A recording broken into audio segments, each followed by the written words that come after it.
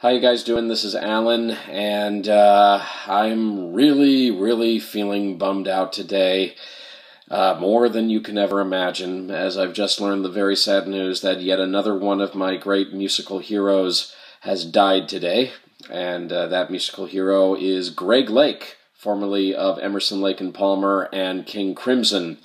It's all the more devastating because only 9 months ago we lost Keith Emerson from Emerson, Lake and Palmer, who very tragically was suffering from depression, and he committed suicide by shooting himself. And now, 9 months later, we've lost the second of the three members of Emerson, Lake and Palmer, Greg Lake, the singer, bassist, as well as songwriter. Well, he didn't write everything, but he played a part in the songwriting, of course. And in Greg Lake's case, he died from cancer.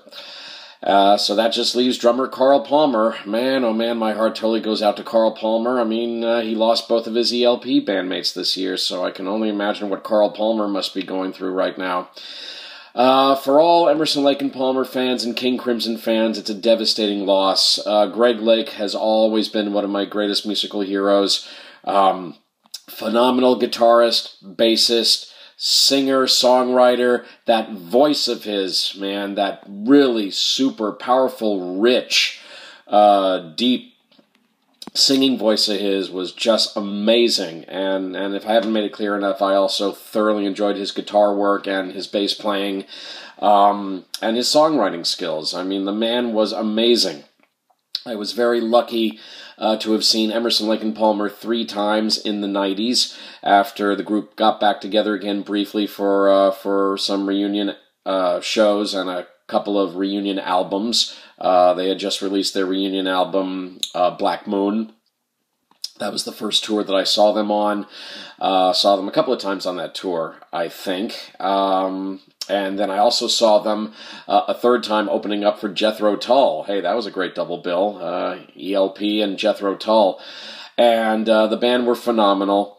I'm still greatly in mourning for Keith Emerson, and now, shit, man, I'm now in mourning for Greg Lake as well. I also had the pleasure of seeing Greg Lake live with Ringo Starr's All-Star Band. It was the same year that he had people in his group like Sheila E., Roger Hodgson of Supertramp, Howard Jones, Ian Hunter. That was a fantastic bill, and Greg Lake was in Ringo's band that year, and once again, wonderful. You know, he got to do some ELP and a little bit of King Crimson stuff as well. Again, singing great, playing great. I have always greatly admired Greg Lake, and again, you know, I mean, I've got all the ELP albums and King Crimson albums. He only did the first 2 King Crimson albums, of course, the all-time classic In the Court of the Crimson King, as well as the follow-up album In the Wake of Poseidon. Although it turns out, because of his ELP duties, Greg Lake only sang on In the Wake of Poseidon. He didn't actually play the bass, but he was definitely there in full force on In the Court of the Crimson King, and it's an all-time classic prog rock album.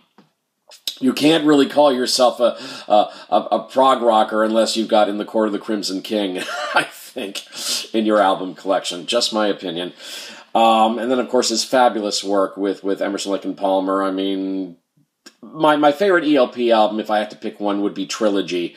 That, of course, features Greg Lake's all-time classic composition, From the Beginning.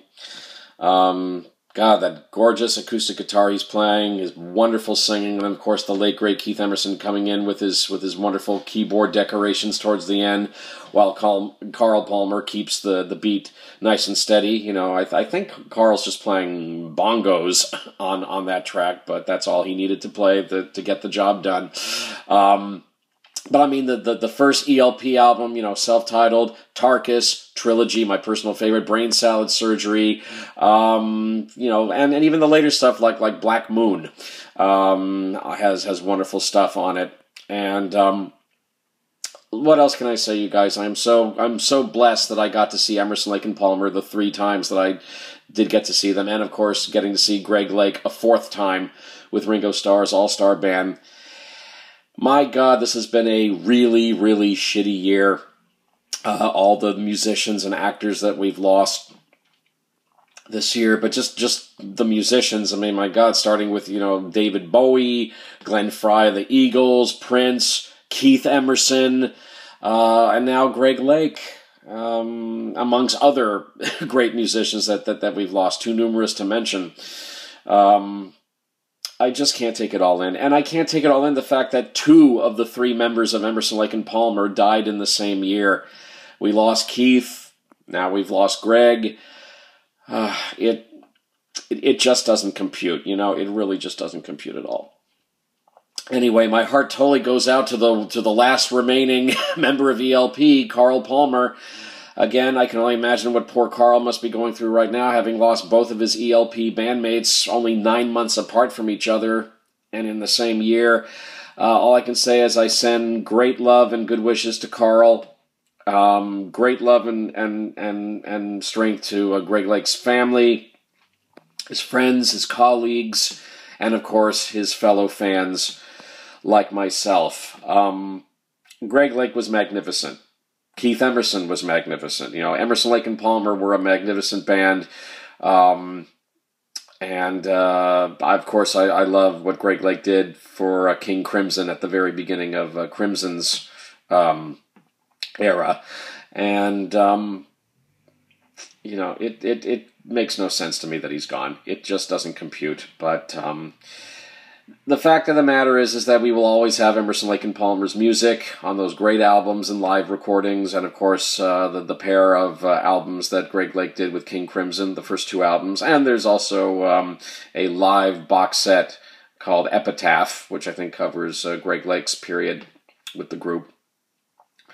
I don't know what else to say, you guys. I really don't know what else to say. I just can't take it all in, but I think I will definitely throw on Emerson, Lake and Palmer's Trilogy album tonight, my personal favorite ELP album in tribute to both Greg Lake and Keith Emerson, and also just to pay tribute to a great progressive rock band, Emerson, Lake and Palmer. And again, I send great love and condolences and good wishes to the last man standing now, Carl Palmer, and all of Greg Lake's friends, family, colleagues, and fans, as well as Keith Emerson's family, friends, colleagues, etc., etc. It's a terrible year, folks. It's a terrible loss for all of us, being an Emerson, Lake and Palmer fan. I mean, this double-barreled loss of Keith Emerson and Greg Lake really, really hurts.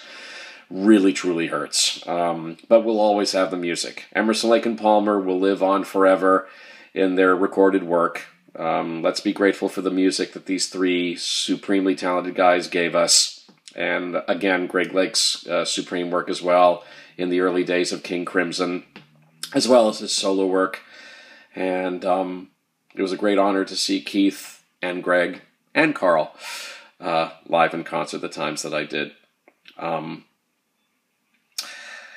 I guess the only thing left to say is, Greg Lake, you are another one of my great musical heroes. At least you and Keith are together up there, jamming away and having one hell of a reunion. Love you both, miss you both. Love Carl. Hope Carl will be with us, hopefully, for many more years to come. I really, truly hope so. Let's all raise a toast tonight to the late, great Greg Lake of Emerson, Lake and Palmer and early King Crimson. And be grateful that we still got the music, you guys. Keep playing those Emerson, Lake and Palmer albums. Keep playing those King Crimson albums. Keep playing his solo stuff. And Greg Lake will always be with us, as well as Keith, and of course, the great, great music of Emerson, Lake and Palmer and King Crimson. Love you, Greg. Miss you. Say hi to Keith for us, and great love and condolences to Carl as well. That's it, you guys. Thanks.